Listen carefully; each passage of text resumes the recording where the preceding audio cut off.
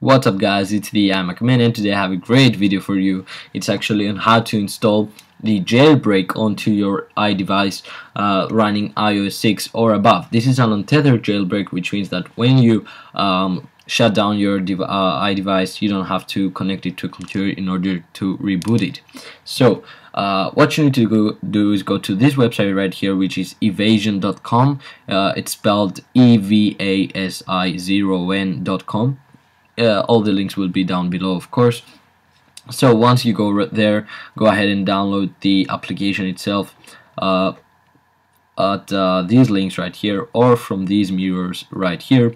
I suggest clicking on those things, or if they're overloaded, as it were. When I downloaded it myself, I used Mega, so I suggest using Mega. Of course, you can use anything you want.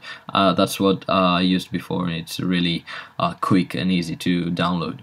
So once you download it, you'll get a download file, which will look like this thing right here. You click on that. Once you click on that, this thing will appear. So read this, and don't open this, don't mess up with this, and just read this before proceeding, and then click on the application itself. Click on open. Then connect your iPhone, iPod Touch, or iPad Mini, iPad to begin.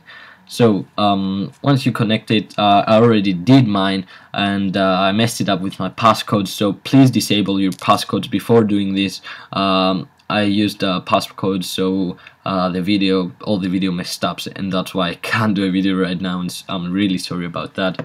So just do that, plug in your device, click on jailbreak right there. It will guide you through every step. You don't have to enter into any DFU mode, so that makes it really easy to do.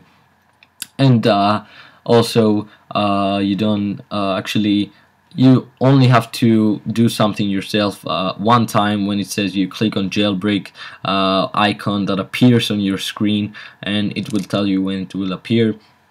So at that point I messed it up a bit because I had passcode on, and that's why, as I said before, it all messed up the video, etc.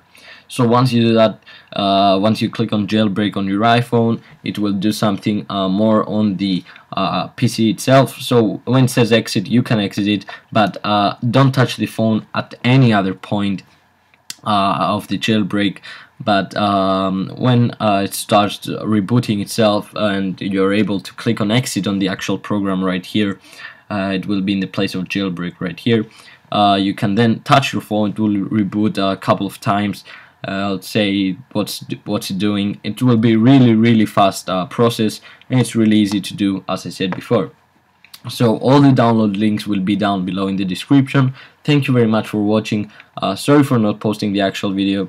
It messed up, as I said before. And please comment, rate, and subscribe. Hope you jailbroke your device and enjoy your new apps like Cydia, etc. Thank you very much for watching, and peace.